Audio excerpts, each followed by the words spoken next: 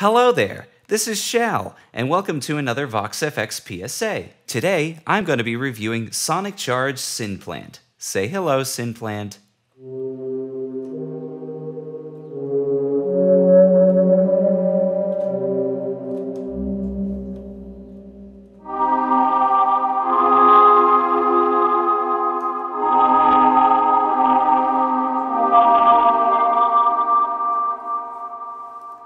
It's pretty cool. So what is Synplant? Well, I mean, it's a synthesizer, syn, as you might have guessed, but subtractive, FM, additive, I don't actually know. It's got a lot of secrets under its hood. But one thing I do know is that it is fairly unique among synthesizers, in that it uses what's known as a genetic algorithm in order to create its sounds. It's weird, it's unpredictable, but I think it's very inspiring. So let's talk a little bit about how it works. So you start with a random seed.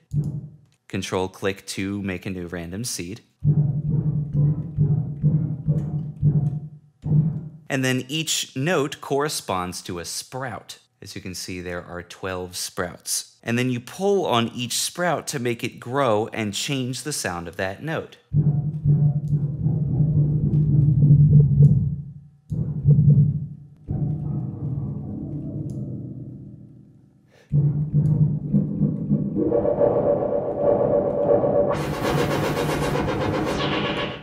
Well, that got interesting. And so you keep doing that until you find a sound you really like. Let's go with...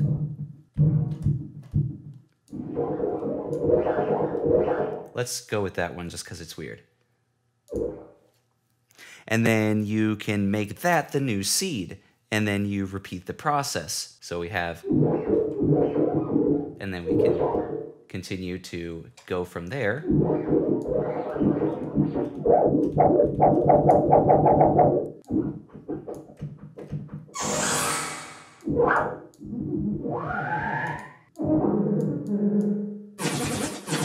That one's fun. So let's say I'm going for some sort of weird sound effect. That would do nicely. That's the general gist of the workflow. So some other things is that you can tune it up or down an octave. Change to something a little bit more normal first. There we go, that's a winner.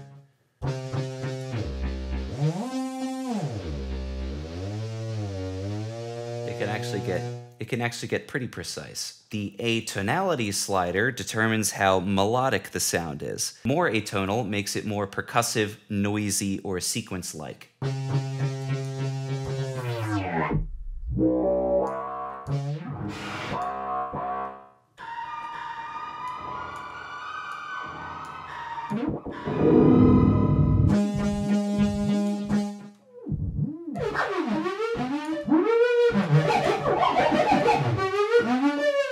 And then there's the effects slider over here, which adds what they call a chorusing reverb. I currently had it up at maximum, so...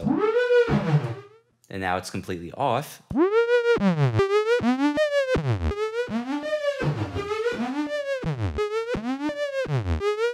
It gets very interesting, but yeah, more chorusing reverb makes it more ambient. And the release time, as the name would imply, changes the release time. It also doubles as a gate if you set it to 0.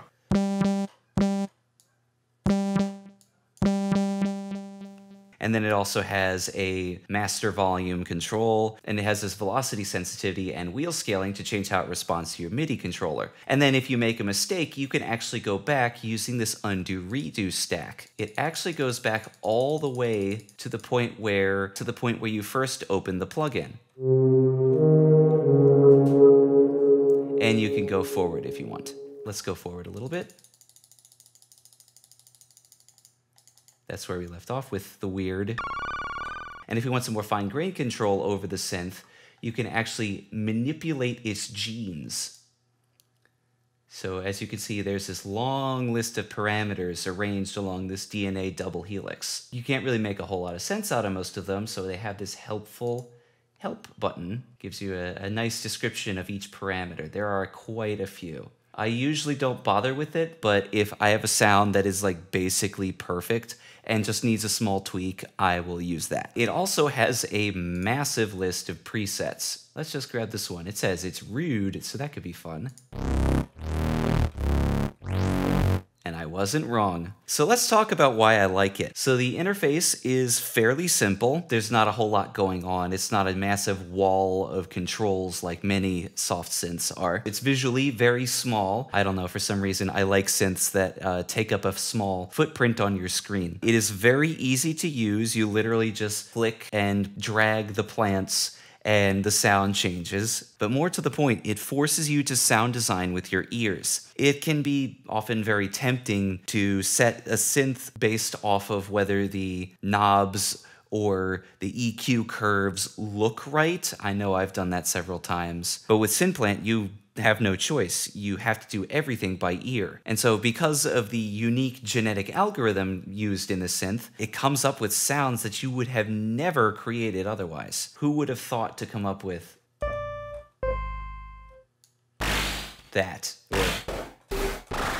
Some of these sounds, just like, who would have thought to come up with these sounds? It's ridiculous. And as a result of this sort of almost randomness that comes with it, it can be very inspiring to work with. So let's talk about a few shortcomings. This is a review after all. So first, it's kind of hard to control. As you can see, there are no filters, there are no envelopes, LFOs, oscillators. Anything that you would normally see on a synth is either completely absent or buried in the DNA menu. Because of this lack of parameters, it makes it very hard to control, and it can be very unpredictable. Like I said, the genetic algorithm is almost kind of random in a sense. There's a lot of trial and error here, and some of the sounds that it makes aren't always usable.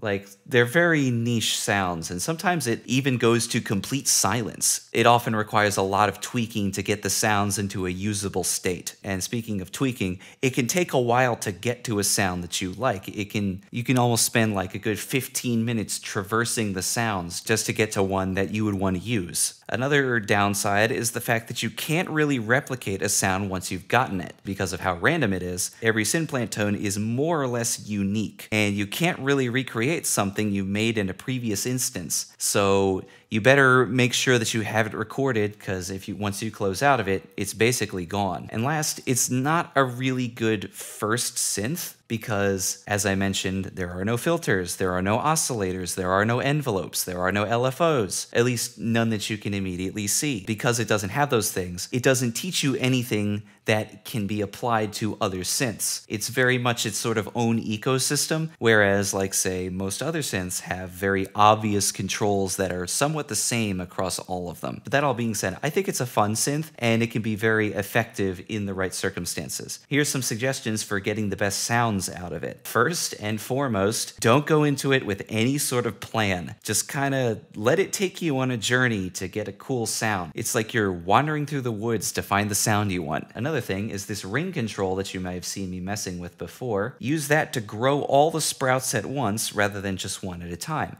I actually have it mapped to the mod wheel of my keyboard so that I can change this with one hand and play with the other.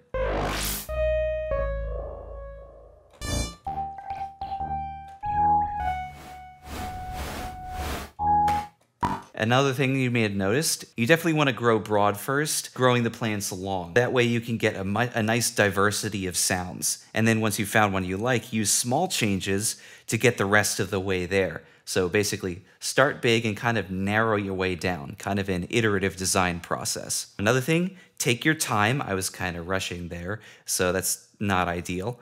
But definitely take your time with it. Listen carefully to each sound as you go. Each sprout changes a lot from short to medium to long.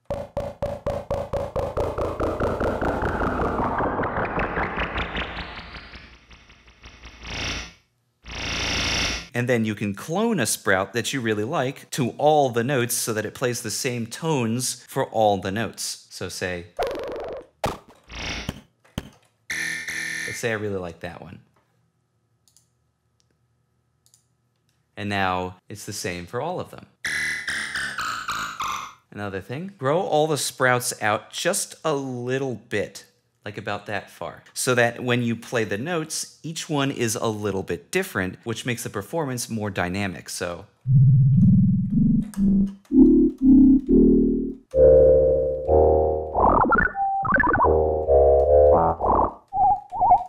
as you can hear, they're all completely different. So if I were to play a melody,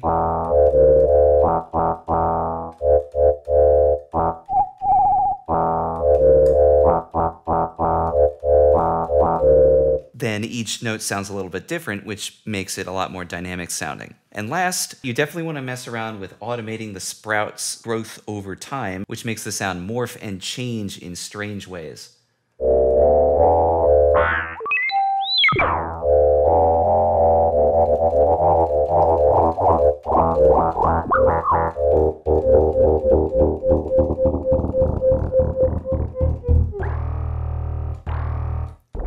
That one sounds cool. And to show you what Synplant is really capable of, I'm going to show you a song made entirely with Synplant. I give you the Sprout.